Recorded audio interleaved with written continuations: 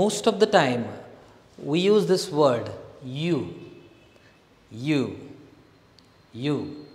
to give feedback, don't we? You sit properly, you don't cross talk, you come on time, you stop scratching on the book. Yes or no? Don't we say that? Well, there is a small change to make it better.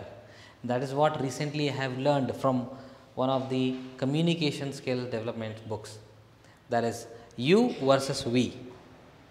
Let's apply we instead of you. Let's attend the class on time instead of saying you attend the class on time. Let's avoid cross talking instead of saying you avoid cross talking. Let's avoid speaking or let's avoid scratching on the book instead of you stop scratching on the book. Don't we? Let's start the meeting on time instead of you be on time. So we has more power than you.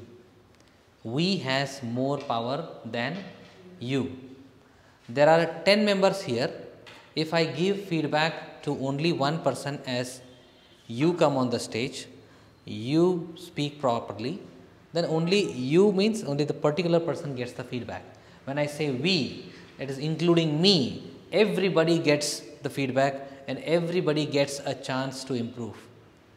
And that can be worked out. Thank you.